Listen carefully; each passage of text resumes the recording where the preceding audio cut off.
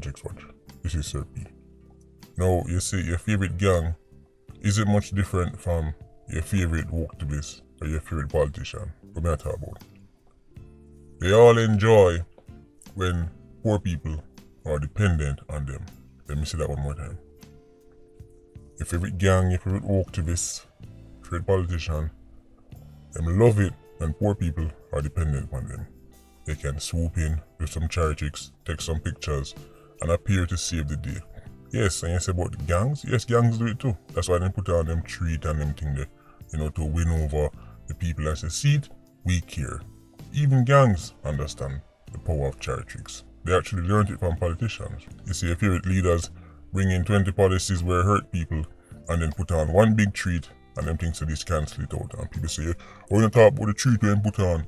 Remember when time when they bring this come and give you this? We now look on the bigger picture. Look at talk about gangs and how them stop poor people from bettering themselves.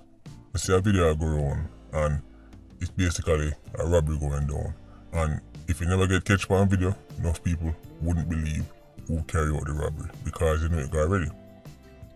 Unfortunately, the simple-minded have been dominating the narrative for a while. So anytime any issue come up, anytime any topic come up, them jump up with the woodwork. Yeah, fight against this and yeah, fight against that. Yeah, fight against the youth. I'm telling you who really fight against youth. Gangs and criminals.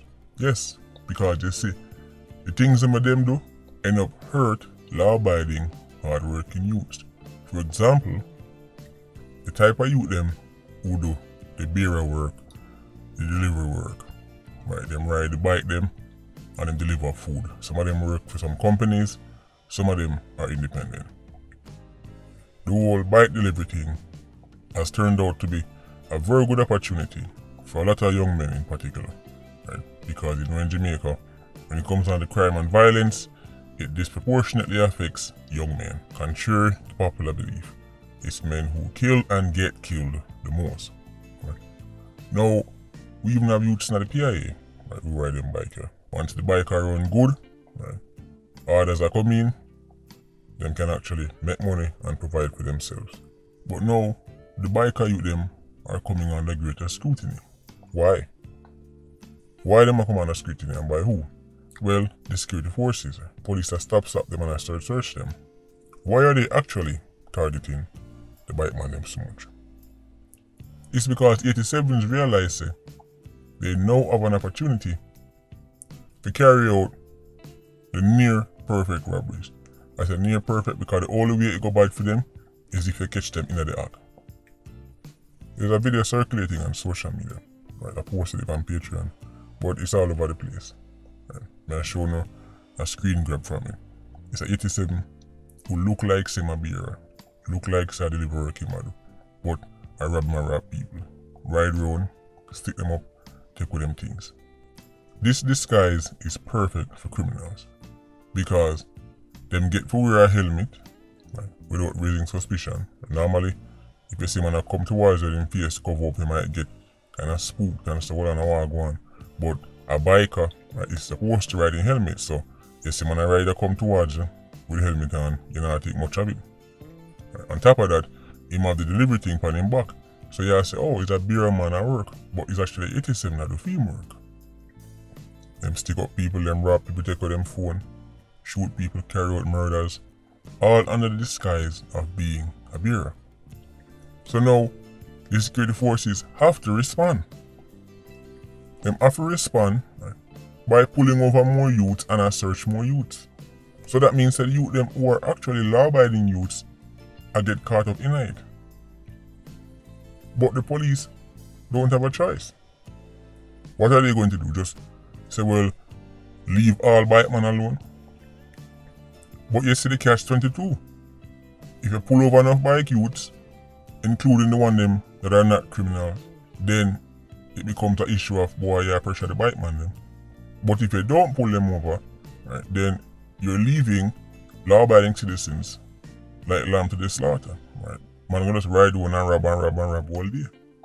So where are you going to know? Well, your favorite activist, your favorite simpleton until they say, why the police them wicked, look at them pull over the man them. I realize that We don't have energy for everybody except the criminals. The real problem here are the criminals who are disguising themselves as bearers. That's who we must have no energy for. Because if them not do what them do, then the police wouldn't need to pull over so much man and a search for gun and all them things. We even see an article come out in the papers where the bearer man them say they're annoyed that criminals are help mash up them business. Because two criminals are carry out so much robbery with the bike them, right? With the delivery bag on them back and I go like my bearer. Now civilians and police are nervous when them see bike man a come with things on them back. Them don't know who is who. Explain to me, Mr. Walktivist, how would you know who is who? How does the police or a civilian differentiate between a youth who ride on a bike, right, that is doing his legal job, making his legal money, and an 87? They look exactly the same. So now you have a youth, right, who is a legit law-abiding youth, right, more than likely come from a low-income background, probably a ghetto youth, probably a youth from some rural community, right? Get him little bike, put him back on him back and a go around and a deliver food. But now, because of your favorite criminals, right, dressing like him, police are pull him over. And he might get searched and he might get slowed down because you know them man they like deliver them food fast. And them can't deliver the food fast because they might get pulled over if they get searched. And they might get pulled over if they get searched because 87s are use the same bike them and the same bag them are going and rob people. So now everybody is inconvenienced, right? The bearer man, inconvenience because him slow down now, food take longer to deliver. The customer is inconvenience because they might wait for them food, right, and they take longer than normal. So now they vex with the bearer. Vex and say, right, they can't bother because we might do so long. You know who don't lose out in all of this? 87s. So instead of us getting to the criminals and calling out the criminals and say, stop mash up youths and progress, stop mash up youths and way of life, stop damage reputation of bearers. My long time viewers them remember a video I did talking about how gangs, right, prevent economic growth in inner cities. I mean real economic growth. Now I talk about the little treat them with them put on and them little Mickey Mouse business, right, with them hand out this and hand out that. I talk about economic growth to the people them can actually help themselves. Some of the best jerk chicken and the people have talked about. When you talk about the jerk chicken, some of the best jerk chicken you can get, right, come from some place where are traditionally volatile communities, badman place. Some of the best hairdressers, some of the best nail technicians you'll meet come from badman place. But when war go on, when gangs start and demand this and demand that, the money can't make. So when you see gangs and criminals in general, right, have a negative effect on any form of real economic growth. Keyword real. If him and them gang wasn't there, you wouldn't have to link him for nothing. Because your chicken and chips are the best chicken and chips in the whole of Kingston. And people from all over Jamaica, all over Kingston and St. Andrew, will drive going to the community to buy it from you. But them not drive going there because them afraid. Right? If you really want to make money, if residents in a badman place, residents in a quote-unquote ghetto, really want to make money, then people who don't live in the same community have to come in there, come spend some money. People from uptown, downtown, round town, right, have to go in the community to spend with you and make some money. At them time they don't see real growth. Them time they don't see some real numbers put up. Right. But people from outside their community now come in your community, come buy your jerk chicken and do them here, right, and go your party because them afraid of gangs. But on the love gangs, on the love badness, on the love when they done them, on the 87 them. So let me not try and come between a good relationship. You know, tell them say don't mash up a happy home. Now, before I end the video, I want to show you something. Since the beginning of this channel, one of the things I've tried very hard to do, right, is to show the people them, right, real information, real research. Because enough of the things them where your favorite scholars them, your favorite experts them have been feeding the Jamaican public downright rubbish. Some of those things include Jamaica was always this murderous nation with this very high murder rate. Completely false. I've debunked that before. I'm showing you there was a time in Jamaica when our murder rate was lower than the United States. And in this time, our unemployment rate was much higher. Our literacy rate was much lower. In other words, less people could read and write, right? Don't even matter talk about overall poverty, social mobility, all these things were much worse. And yet still Jamaica had a lower murder rate than the United States. In 1965, Jamaica had 65 murders. 65 in 65. So, I've been trying to show this that the idea that Jamaica top murder charge because of economic reasons, right, is simply absurd. So my dream, right, like Nisbet did I say, my dream is to one day somebody from foreign come tell them to say that them in a sense. Because I realize the only thing better than a Jamaican with a big title is a foreigner. I don't love foreigner, right? I idolize foreigners. Foreigners word worth way more, right? The foreign man ice is cooler than local man ice. So now, never another chart was shown. This time we are comparing Jamaica to the rest of the world. So since we're on the topic of youths, young people, especially young men, and the bike riding and them things, one of the things that I normally hear is like, unemployment is why Jamaica has such a high murder rate. If Jamaica would just bring down its unemployment and the murder rate would come down with it. Look at what the rest of the world look like. I'm not even going to show no overall unemployment rate because right now, Jamaica is having record low unemployment. 6%. I'm not going to show no youth unemployment because most of the 87s them are youths. Right? And then we're going to compare the rest of the world. Look on your screen. As you can see, Ireland, current youth unemployment is about 17%. Let's call it 18. Look on the countries then beside that. Portugal above Ireland, Luxembourg, yes, Luxembourg, right? Not far off Ireland. You know Luxembourg have one of the lowest murder rates in the world, right? And also one of the most prosperous nations. They do it even with an unemployment rate that is very similar to Ireland. You see countries like Croatia, even El Salvador, again, lower than France. In El Salvador, that is also frequently on the murder charge list. Interesting, because I'm telling you, say, unemployment has a causal effect on a high murder rate. Based on what you see, so, does that make sense? I mean, look on the European Union. The average youth unemployment rate for the European Union is 13.8. Ireland is 17.7. Not that far off. Let me show you the people them who actually have a very high youth unemployment rate. And then I'm going to spot the one them that top the murder charts. Ready? Let's see. Now, if you look on your screen, you see some countries that actually have very high youth unemployment rate. According to the argument, we say youth unemployment rate has a causal effect on high murder rate. Once the youth them now work and the murder rate go high, then these countries should have a murder rate much higher than Ireland. Much higher than Trinidad and Tobago in place there. Let's pick a country, shall we? Let's pick a country with a very rough history. A country that has been through some things that Ireland has never seen in our worst nightmare. Kosovo. The youth unemployment rate in Kosovo is right there on your screen.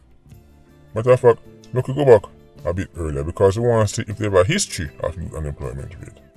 Now, what does this say?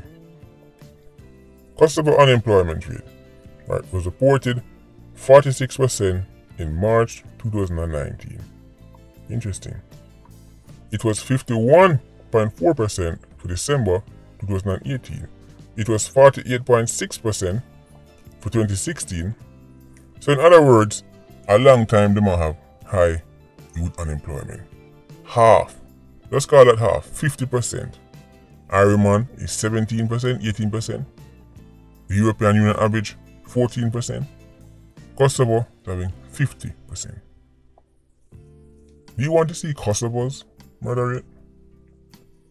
If you write this up on your screen. Again, tell me how a country, notice me now pick none of the European country them have been stable and peaceful and whatever for a very long time. I pick a country with a very rough history.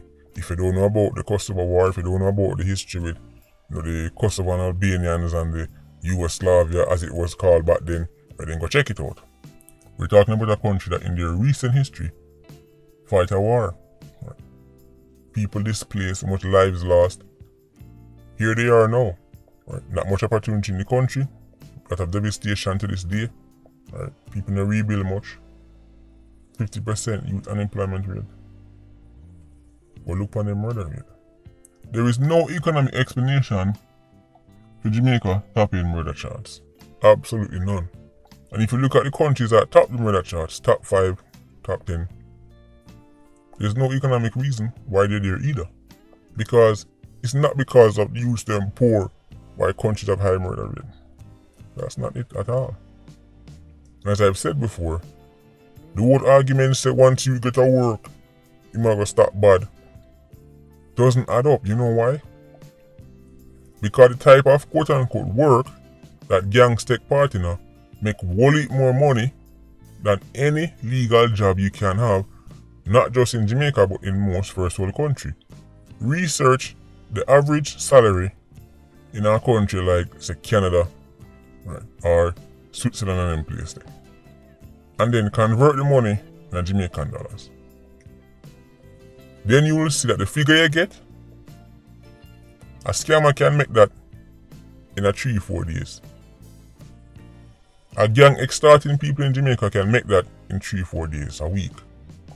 A diet coke smuggler can make that in a couple of days. Do you know why we point that out? Because the idea say, if youth get to work, they might go stop bad and they might stop join gang and they might stop this. Doesn't make sense because there's no job in Jamaica, there's no job in Canada, there's no job in America, right, that will pay a youth who is looking for fast money and satisfy him. None. The average salary in Canada, converted to Jamaican dollars, will not satisfy your favorite scammer. It make whole heap more than that. Whole heap more. People are motivated by fast money, criminal lifestyle. There is no job they might get in Jamaica to make them say, alright, time to put on this scamming now. So that's why when time unemployment go down, they don't see any effect on the gang war them for a fight over scamming or a fight over this and that. Those youths don't care. The type of money where they want to make and how fast they want to make it, no job can satisfy them. But don't take my word for it, I'm just a look at YouTube. Satin can tell you, the people who collect data can tell you about the kind of poverty that exists in places like St. Thomas, St. Mary, Portland. Especially Portland. Anyway, Patreon squad, big up on yourself. Yeah, you don't know, more live. Portland squad, see you circling. Peace.